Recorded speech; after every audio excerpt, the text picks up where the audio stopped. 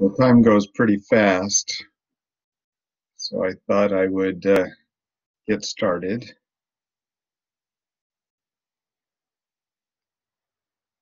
All right. So I thought I'd start with our calendar. Quick look at our schedule there. We've talked about everything but one section. And that one last section is section 10.7. It's parametric equations. And then we will have covered everything that we planned to cover for this semester. Before we get into that, do you have any questions on 8.4, the polar coordinates and graphs that we covered last Wednesday?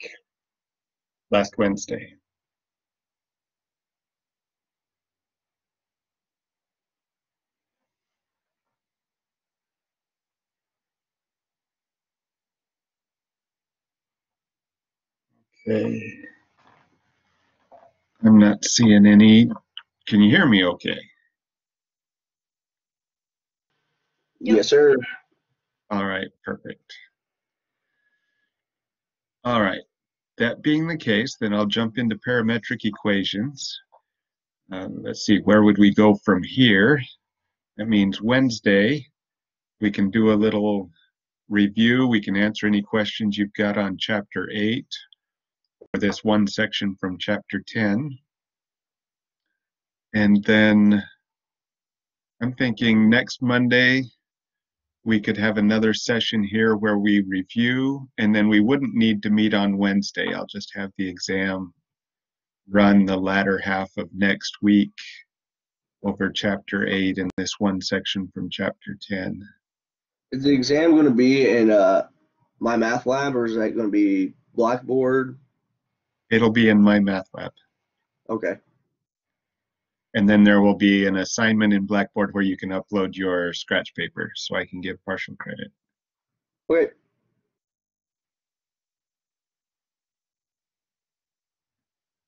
Kind of a challenge for me. I've been going through an exam in another class trying to coordinate the partial credit, and if a student doesn't clearly label their scratch paper, it gets to be quite a challenge to figure out which problem they were looking at. And you will all label it well, and so it'll be easy. You want us to just put Easier numbers? for me. Yeah, like just the problem number. Paper.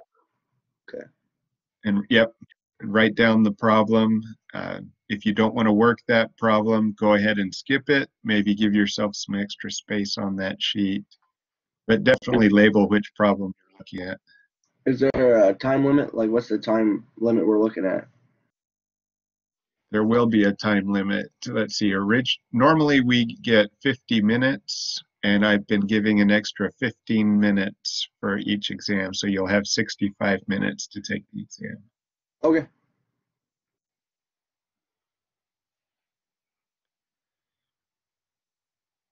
All right.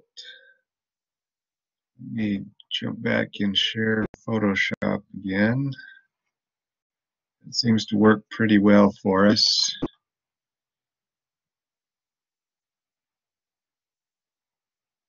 Generally.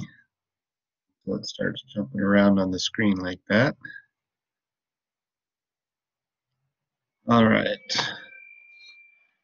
Let's take a look at what we're talking about. Parametric equations are two equations in x and y that have another variable within them, and often what we use in here is t. So let me show you an example of what I'm talking about. Say, better grab the right tool for sure. X equals 1/2 t, and y equals t squared minus 3. So we can see we've got equations in x and y, but they've got this other variable in them, t. And I think the reason they often use t in here is because in the real world, we have lots of parametric equations where time is the variable. Something like if I were to throw a ball, it would travel horizontally a certain distance for every second, and it would travel vertically a certain distance every second. So T And is representative of time, so t would represent time in that example. but T can be essentially any factor depending on the situation. It could, yep. But I think they tend to use t in these because most of our real world examples are time related. And what they do with these is they give us a limitation on t. Say -3 is less than or equal to t is less than or equal to +3. So now we have a set region that we actually need to look at. So what we'll do to plot these is we'll set up a txy table.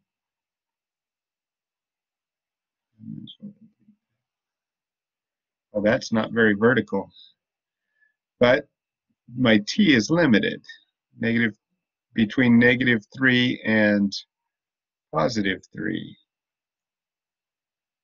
And so that will change my values of x and y. And all I need to do is plug these t values in for x and y. So x when t is -3 would be -3/2. When t is -2, we get -1. When t is -1, we get -1/2. And all I'm doing is plugging this t value in for t here in x. When t is 0, x is 0. When t is 1, x is 1/2. When t is 2, x is 1. And when t is 3, x is 3/2. So now we've got the x values. Now I'll plug t in here and get the y values. So -3 quantity squared is 9, minus 3 is 6. -2 quantity squared is 4, minus 3 is 1. -1 squared is 1, minus 3 is -2. 0 squared is 0, minus 3 is -3. 1 squared is 1, minus 3 is -2. 2 squared is 4, minus 3 is 1. And 3 squared is 9, minus 3 is 6. So now we have x, y values, and those are really the values that I prefer to graph. So what I'm going to do is I'm just going to kind of cross through this column because I don't want to accidentally use that while I'm graphing. Let me turn on this coordinate system here. I'm going to plot those xy points. So we've got -3/2, which is -1.5, and that was as high as 6. So I've got a point here. And then when x was -1, y was 1. That's there. When x was -1/2, y is -2. Down here. When x was 0, y is -3. When x was 1/2, y was -2. When x was 1, y was 1. And when x was 3/2, y is 6. So now I've got those points, so I can just kind of connect those. Let's see if I can do this. And notice I'm not going to continue the arrows up because we had these limitations on t, and those limitations mean this graph doesn't extend any further than that particular portion right there.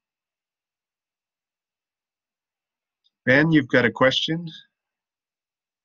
Where do you get the y values from?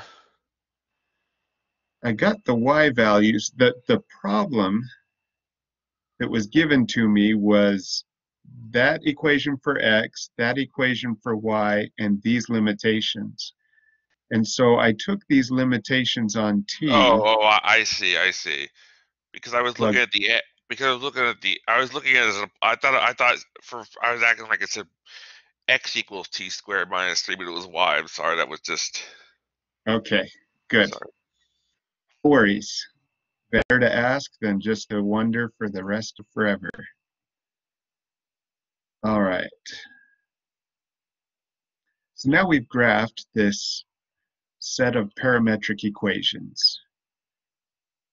And it was simply a matter of creating a TXY table, plugging in the limitations on T into both X and Y, and then plotting X and Y on our graph. Doesn't seem too bad. Let's try another one, only this time they will also ask us to find the rectangular equation.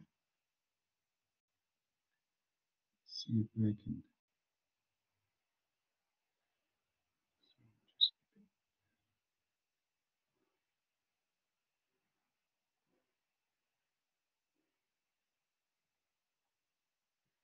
Okay, so the problem they've given me is x equals t squared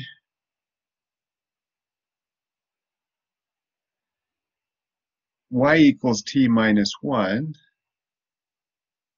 and counting, and negative 1 is less than or equal to t is less than or equal to 4. And we are asked to graph these and then find the equivalent rectangular equation. So a rectangular equation only has x and y in it. So we're good there. So let's graph this. We'll find our TXY table.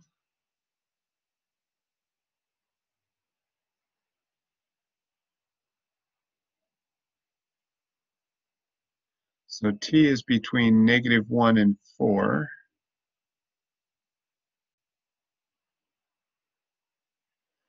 So I'll plug those values in for t in x. So I'll basically square each of these. Negative 1 squared is 1, 0 squared is 0, 1 squared is 1, 2 squared is 4, 3 squared is 9, and 4 squared is 16. Just plugging those t values into the x equation. Now let's plug them into the y equation, so we're subtracting 1 from each t value. So this will be negative 2, negative 1, 0, 1, 2, and 3. So now we have our x, y values. Again, I'm going to cross out this table because invariably when I go back to it, I always try to plot the t, but my Cartesian coordinate system doesn't have t. It's only x and y. So I'm throwing myself off by having that table, but when I cross them out, I do a much better job. So let's go ahead and plot these points where x is 1, y is negative 2, where x is 0, y is negative 1, where x is 1, y is 0, x is 4, y is 1, where x is 9, y is 2, and I don't have enough x values to keep going. So this would extend to the right until x equals 16. I just need a better Cartesian coordinate system. And then I'll go ahead and finish that graph. And it would, as I say, continue going to the right until x is 16 and y is 3. So that would be the graph of this particular curve. It would be smoother than the way I wrote it, but you know how I draw. Okay, now we need the rectangular equation of this particular curve. To do that, what we're going to do is we're going to solve for t in one of our equations and plug that into the other one. So if I take this y equals t minus 1, and counting, I'll go ahead and add 1 to both sides. So I get y plus 1 equals t. Now that I have that, I can plug that into t in the other equation. So I'm going to take that portion and just plug it in here. So now I have x equals y plus 1 quantity squared. And when I square that, I get x equals y squared plus 2y plus 1, which is the equation of this particular shape. It is a parabola, it's opening to the right, and so we would expect y to be squared instead of x, and so on. But we also have some limitations on here. Notice our x values only went from 1 to 16. So we could say, actually they went from 0 to 16. So we could say 0 is less than or equal to x is less than or equal to 16. We have that limitation on the x value. We also have a limitation on the y values, such that negative 2 is less than or equal to y is less than or equal to 3.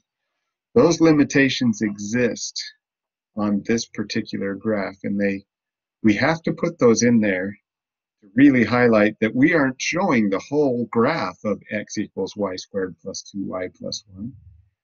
We are limiting both the x and y values, and by doing that, we end up with the graph to the right in blue. Is there always going to be a limit?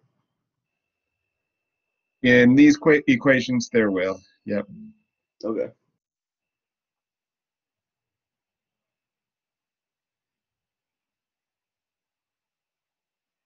And in the book, they only put the limitations on y because that is the independent variable, the variable on the right-hand side. So they wrote both of these, but this was the only one they actually included in the answer because that would set what the x values are.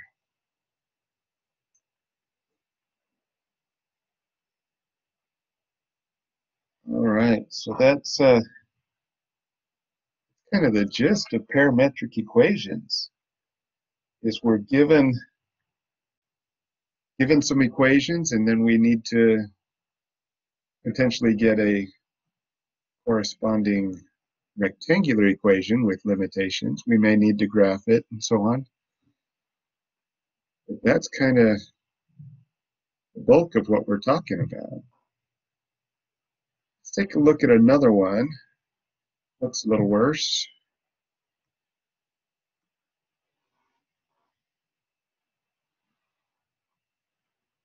Say we've got x equals 5 cosine t. So now t is not time, it's an angle. Y equals 3 sine t. And 0 is less than or equal to t. It's less than 2 pi. So the angle only goes once around, and they actually have less than or equal here too. So we could find some variables. Let's go ahead and do a txy. It's going to be a little different this time because t is an angle. So we may do 0. Let's see, we'll want pi halves, maybe pi fourths, pi halves. Let's do 3 pi over 4.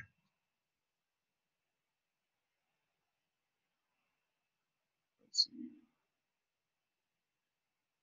Oh, I may be putting too many in here that we don't want to work. Let's just try, say, 0 pi halves, pi, 3 pi halves, and 2 pi. That's each of the axes. So at 0, cosine, which are the x values, that would be a 1 times 5 is 5. The cosine of pi halves is 0 times 5 is 0. Cosine of pi is negative 1 times 5 is negative 5. Cosine of 3 pi halves is 0 times 5 is 0. And this would be the same as 0, an angle of 0. So now we'll look at sine values. The sine of 0 is 0 times 3 is 0. Sine of pi halves is 1 times 3 is 3. Sine of pi is 0 times 3 is 0. Sine of 3 pi halves is -1 times 3 is -3. And sine of 2 pi, this would be the same as the sine of 0. So now plotting these, we've got 5, 0, which is here. We've got 0, 3. We've got -5, 0. We've got 0, -3. And we've got 5. And there would be values completing those. It's essentially, oh, I did a great job of finding that dot and that one. So I wanted a wider ellipse than they actually wanted, I suppose. But it is an ellipse. And if you'll recall from our work in algebra, previous semesters, an ellipse has a very particular type of equation. So if I were to say, take my equation, x equals 5 cosine t, and I solve it for cosine t,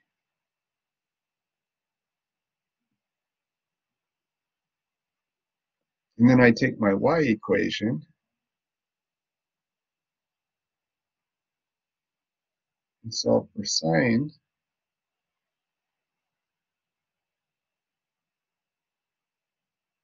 well, I happen to have a particular equation that I am a little fond of.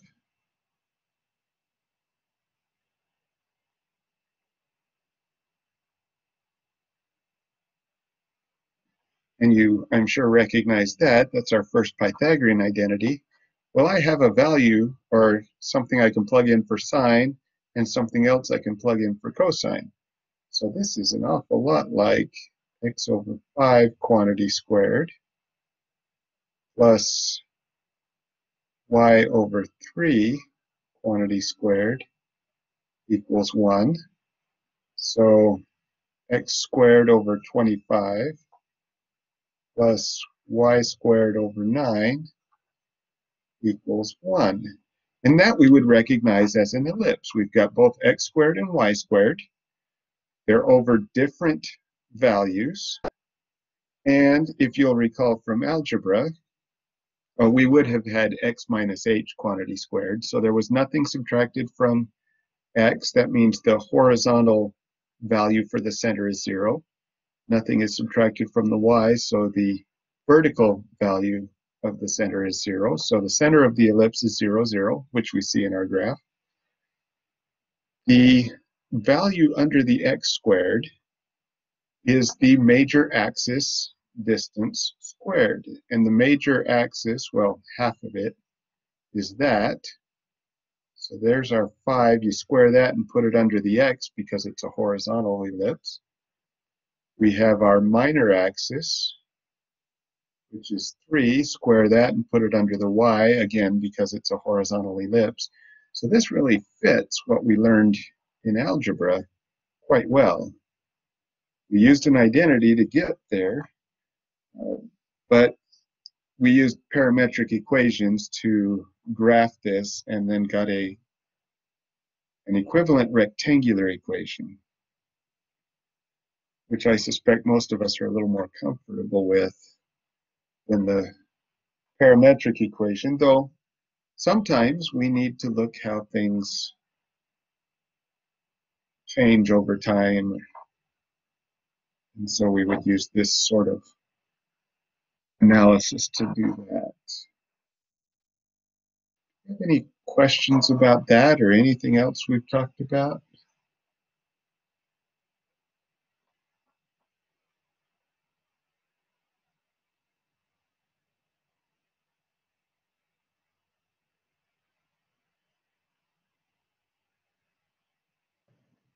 All right. Sorry, I don't really have a question about any of this. I'm kind of referring back to the test really quick for our scratch paper.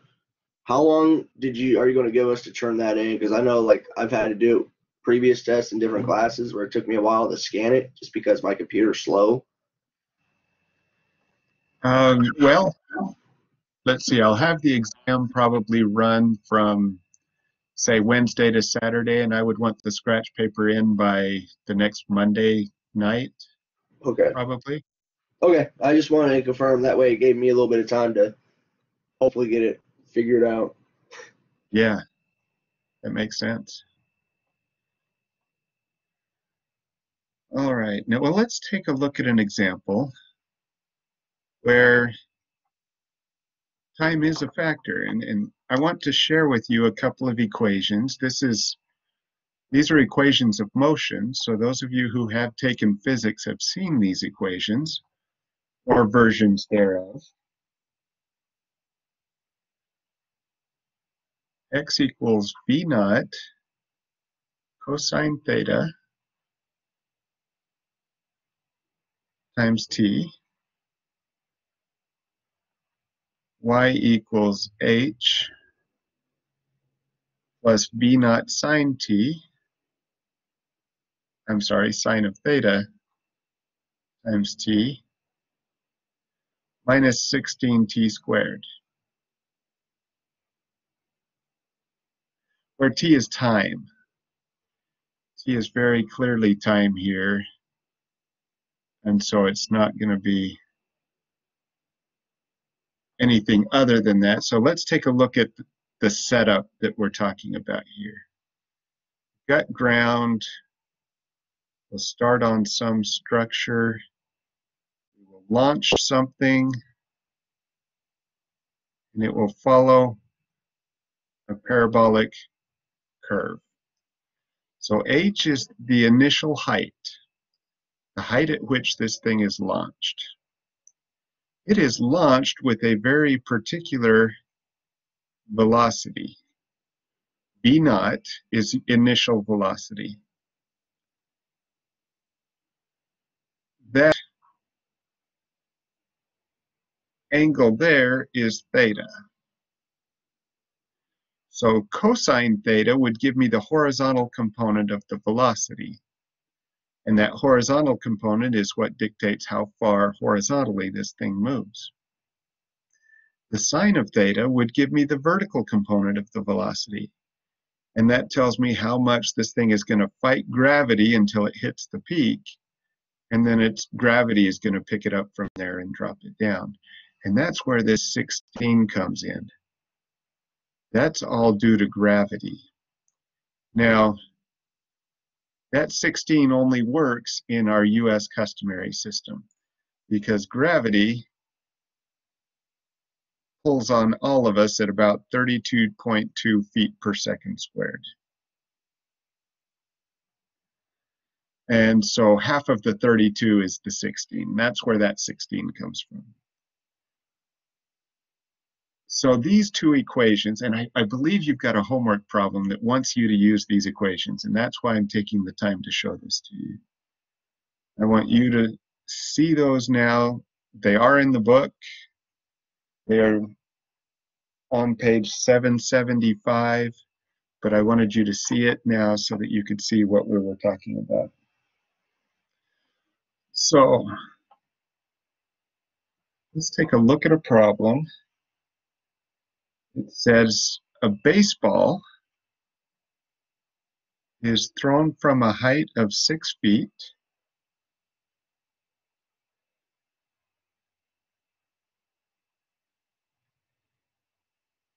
with an initial speed, so that's v naught, of 100 feet per second.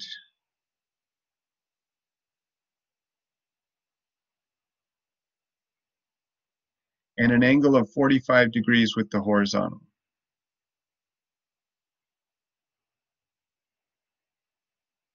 And we are asked to find a number of things. The parametric equations that give the position of the ball at any time t.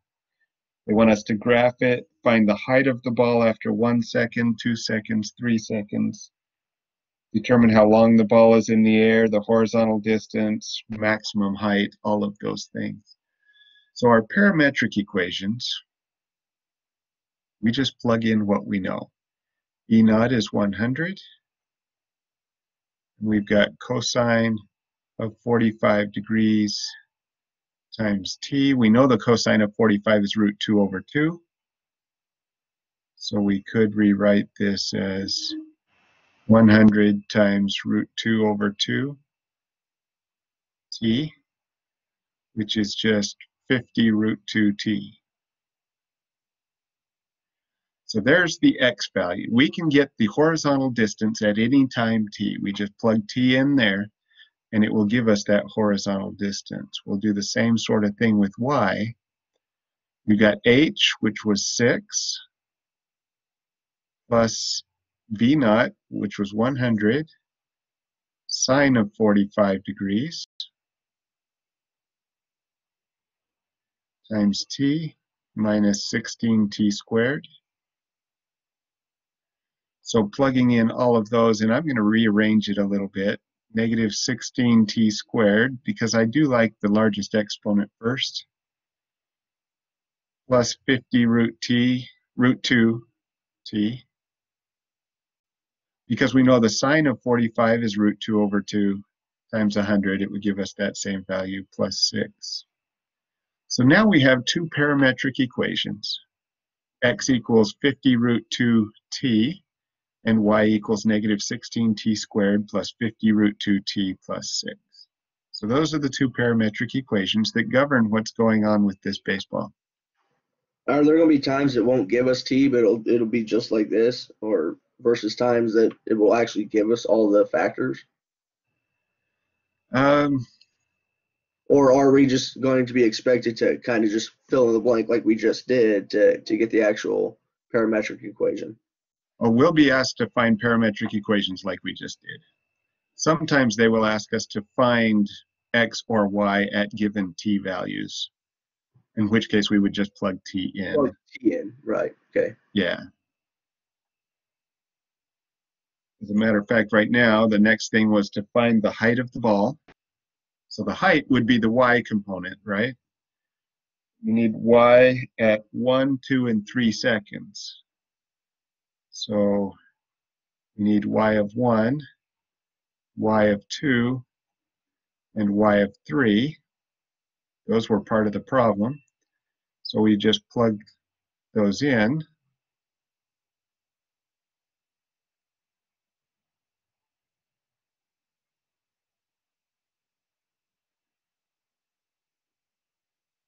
And go to my calculator. Got a negative 16. I know times 1 squared in my head. That one's not too bad. Plus 50 root 2 plus 6.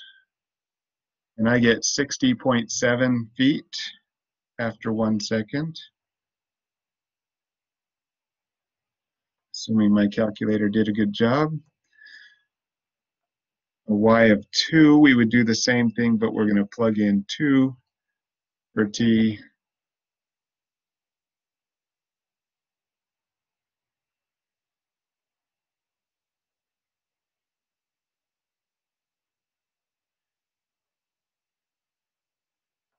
I hope you're doing the same things. Negative 16 times 4 would be a negative 64. I'm going to do plus 100 root 2. 2 times 50 is the 100, plus 6. And I get 83.4. So after 2 seconds, this thing is higher than it was after 1 second.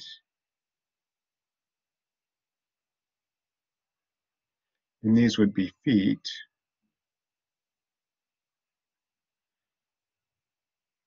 3 seconds, it may be already on its way back down. We'll see what it is. I'm not sure just when this one reaches its peak. We could use our vertex formula from algebra to figure that out. It shouldn't be too hard. But I'm not going to do that right now. Yeah, I get 74.1 feet here. So this is already on its way back down after the 3rd second. So it's already peaked and it's working its way back down towards the ground. We expect that from a baseball that we throw. So that's not new information. The question next is determine how long the ball is in the air. What do you think we ought to do for that?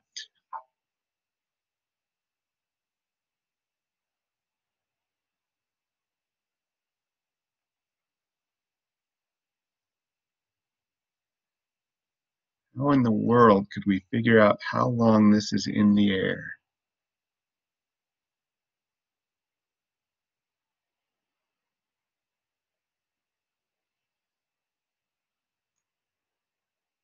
Basically, we want to know how long until it reaches this spot, right? The ground. What's the y value right there? 0. 0. So if y equals 0 right there, well, I can just plug that into my formula. 0 equals negative 16t squared plus 50 root 2t plus 6, quadratic. Looks like I didn't bring my fancier calculator to go ahead and calculate that for me. I've got one I just plug in the A, B, and C, and it gives me the values of t or x, depending on what I'm using. I'd personally rather do that than, we can do the quadratic formula, of course. So here's my A, there's the B, there's the C, and so t would be the opposite of B plus or minus the square root of B squared minus 4 times A times C, and this is where signs really matter. The A is a negative, all over 2 times A.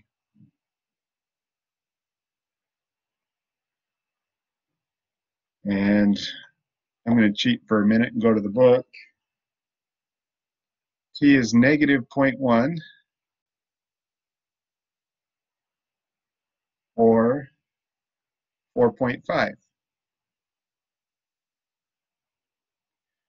Well, as it turns out, my time machine isn't working yet. So the negative time doesn't make sense, but the positive time does.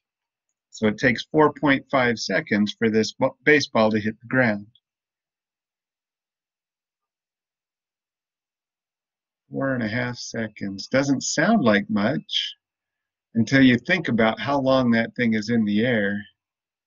I mean, we play catch, right?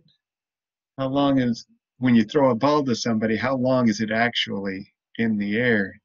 And that 4.5 might be a decent amount of time. Of course, we launched this thing at 100 feet per second, so maybe this thing fits all really well. Let's see, we were asked the horizontal distance that the ball travels. Horizontal distance is the x. So x is this whole distance at this time. So now I can go to my x equation. X equals 50 root 2 times t, and we had 4.5 seconds. So 50 root 2 times 4.5.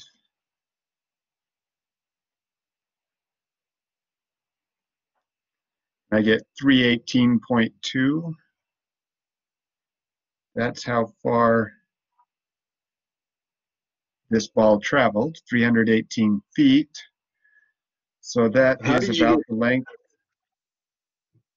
I'm sorry. How did you get the 4.5 for the T? Oh, no, from never this mind. Never mind. Got it. quadratic For some equation. reason, I missed the bottom portion of that quadratic. Okay. Got it. Okay.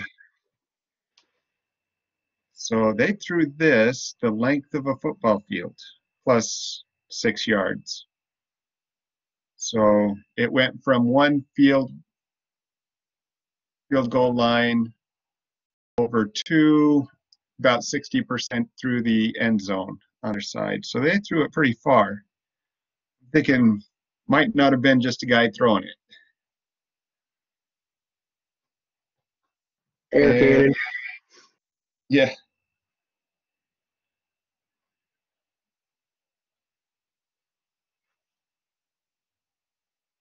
And the last bit was to find the maximum height of the ball. So I think we probably do want to use our vertex formula. You don't recall, just in case. Let me rewrite that because we haven't been in algebra in a minute or two. The vertex formula is negative b over 2a is the x component, and then the y component is the function evaluated at negative b over 2a. That's the vertex of the parabola, and everything that we throw in this world travels like a parabola, assuming that we don't have a lot of side winds and so on. So if we use this vertex formula with our quadratic here, then this would be the t and this would be the y. So the time, and this is the time at the vertex right here. There's our vertex. So the time to reach that vertex is negative b over 2a. And I'm taking this time to go through this because I think you have a problem like this on the homework, and I wanted to be sure you saw this. So negative 50 root 2, which was our b value, over 2 times a, which was negative 16. 50 root 2 divided by 32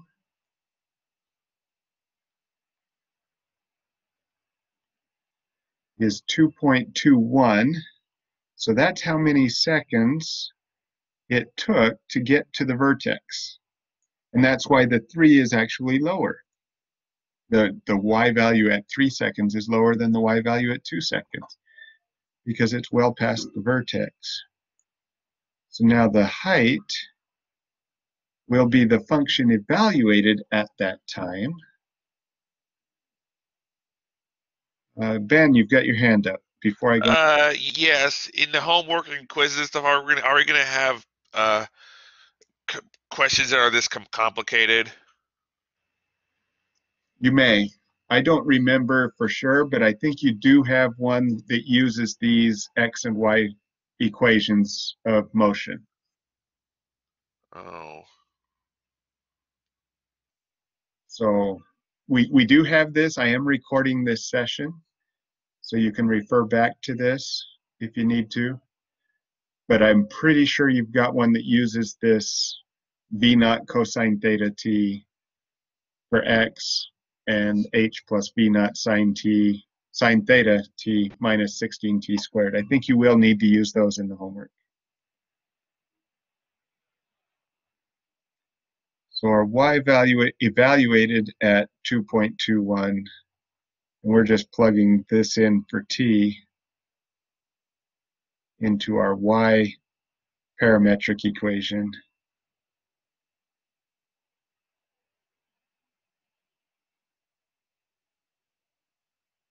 And when we plug that in, we get a y value of 84.1 feet. So that's how high this baseball actually went into the air. All based on these parametric equations. And like I said, these show up in physics and engineering and lots of places where we look at projectile motion. We're using parametric equations there. And so this is a direct example of the time we would use those. And that is everything that's covered in section 10.7 on parametric equations. you have any questions on anything we've talked about today?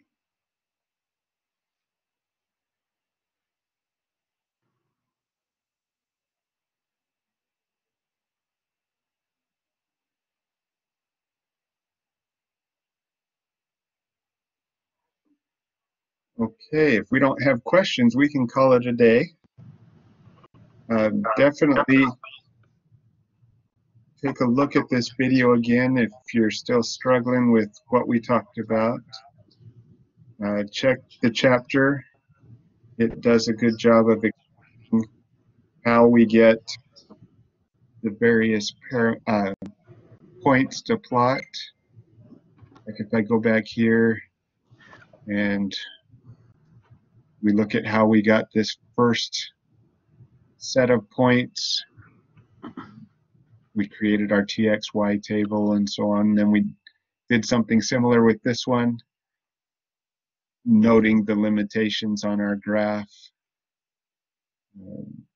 This one, we went ahead and got our points, plotted it, and it was, oh, that's an ellipse, and we know what that equation is. So we could plug those in.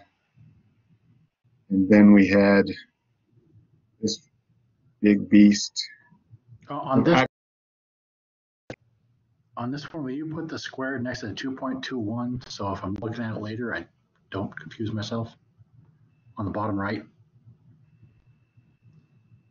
Oh, yep. Thank you. And I should have, that shouldn't be T, that should be 2.21 there too. I'm glad you asked and mentioned that. Oh, that looks terrible. Let me see if I can fix this, because that looks pretty bad right now.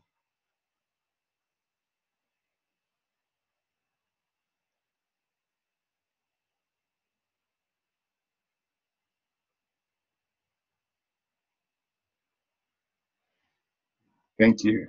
That looks much better than the way I had it before. That would have been confusing. Any other comments or questions?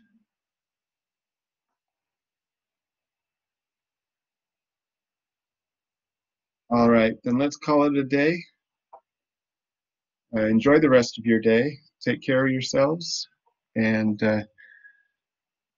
I'll see you on Wednesday. If you've got questions on any of the homework, we can go over those. Wednesday will be kind of a review day of Chapter 8 and this one section of Chapter 10. And that's our last lecture for the semester. It's kind of a relief to get done with that, but now we've got some time to kind of relax and go over that information, make sure we're ready for this last test and then the final, and then we'll be good to go. So have a good day, and I'll see you on Wednesday.